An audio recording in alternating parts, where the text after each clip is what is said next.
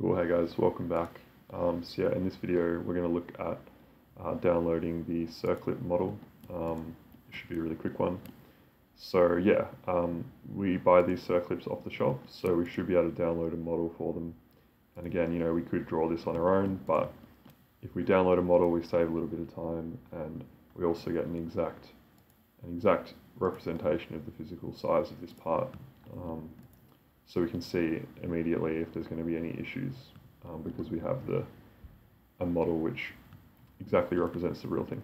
So cool, so the first thing I would do, again, I'd go to United Fasteners or wherever you buy your circlips from. I'd look for the circlip that you're looking to buy. In this case, it's a 10mm circlip we're looking for. And we can see that it adheres to the DIN 471 standard. So a great website that I use is this part community website for CAD models. Basically, I'll link this in the description. You will need to create an account if you want to use it, but basically 90% of all the models that I've ever needed are on this website, and you can download them for free. I think there's like a 50 downloads per day cap, but that resets every day, so it's never been an issue. Cool, so what I've done, I've found the specific circlip, so you can type in this thing here, the circlip, so it's DIN 471, you can click enter on that and it will show you all the circlips. I've found a good library here, which I'll link in the description. That's got all the circlips for DIN 471. So you can see here we've got the shaft diameter, so we'll go down to the 10mm variant and we'll click on this one. And we will update the preview here so we can see what we're looking at. So this is what it looks like.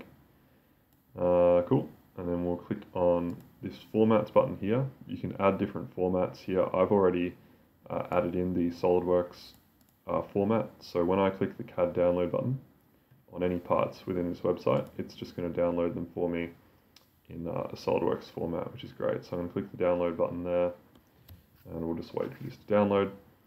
And then we'll click on, we'll exit this, click on the download button, and we get our zip file. Open this up.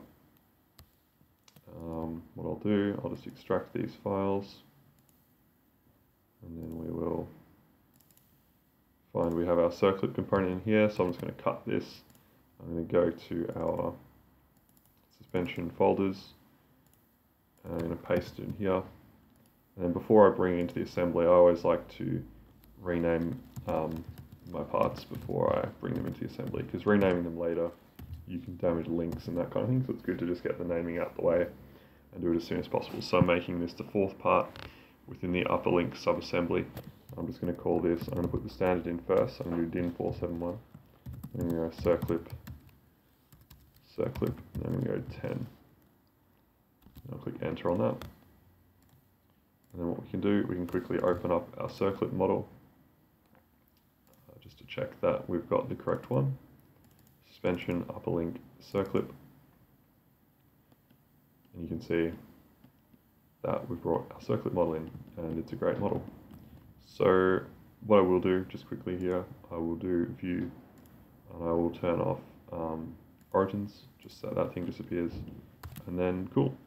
When we do a Control S to save it, it will say, do you want to convert it to the current version? And then we can click save. And then that's it. So that's our circlip model downloaded. And I'll link the links to that website in the description.